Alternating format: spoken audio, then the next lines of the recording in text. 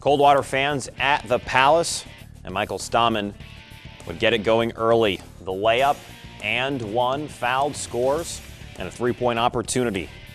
Now here's Austin Toner from Versailles, denies the basket as he blocks the shot.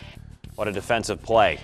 And a few moments later, Noah Miller scores on the tip, inbounds it, and quick catch and shoot from point-blank range, and it falls through. 46-35 your final score. Versailles with the win over Coldwater. Versailles has clinched the MAC outright. Congratulations to them and Michael Stammen, 15 points, 5 rebounds, and 5 assists.